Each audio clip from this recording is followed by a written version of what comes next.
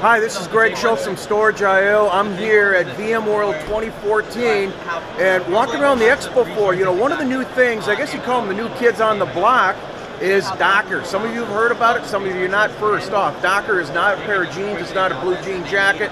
So hey, Docker folks, don't get upset about that. But what Docker is technology for implementing, deploying data and information infrastructure. And here I'm at the Docker booth with Nathan. How are you? Good, how are you doing? Nathan, real quickly, introduce yourself, who you are, and what you do. Hey, I'm Nathan LeClaire. I'm a solutions engineer at Docker Inc. So what I do is basically help people leverage Docker to increase their business success and increase their business value. Okay, so real quickly, Nathan, you know, I don't want to do this as Docker for dummies, but I think it's going to kind of be that. Not that everybody is dummies, but what's the most common question you're being asked here at VMworld, the land of the hypervisor and the virtual bacon and everything else? What's the most common question about Docker? I think people are mostly just curious about what it is, so they don't really know what it is. They haven't heard of it before, so people are just asking what it is. So what Docker is it is a platform for building, shipping, and running applications. So essentially, historically, it's been a really big problem to actually package up an application and all of its dependencies, especially lately, applications that have been growing in complexity and the kind of stacks that they rely on, and move it from place to place and ensure that it runs the same everywhere. So if I understand this, Nathan, Docker is more than a way of containerizing or hypervising. It's also a place for your applications to be developed, to alleviate or abstract those dependencies on libraries and runtime libraries and things like that to help make the applications more portable. Well, yes and no.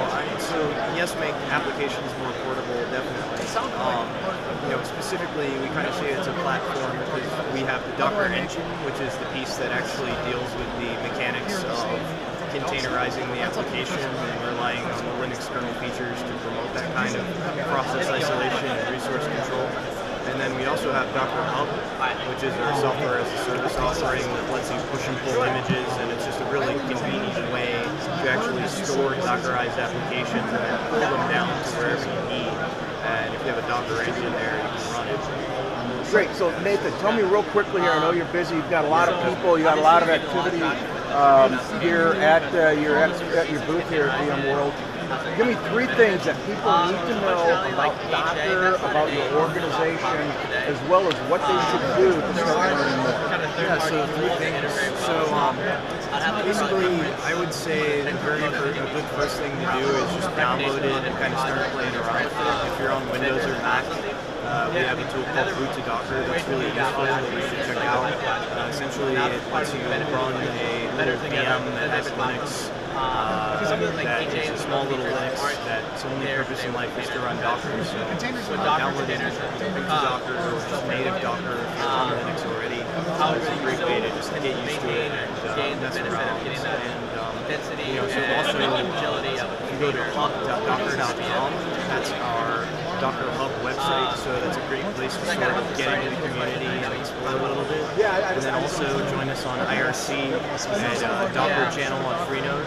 It's a great place to sort of ask around about questions and stuff and really get into the swing of it. So there's a lot of great stuff out there. It can be almost overwhelming, actually, the amount of information that's available. So, you know, don't be intimidated. It's a lot of fun, I promise. And, you know, it's really fun. So that's a great tip. And to clarify, Docker is not just for the virtualization hypervisor folks, but developers should also be aware of it. Yeah, agreed. Yeah. Okay. I definitely think that, you know, especially when it comes to moving applications around, Docker can provide a lot of niceness for the developer. You know, I've got a couple of applications that I have Dockerized that I wrote that makes it really easier to manage compared to the way it was before. You know, for instance, real quickly, let's wrap up here. I know you got people to talk to. Website is what?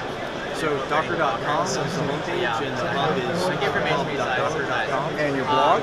The Docker blog is blog.docker.com. And Twitter.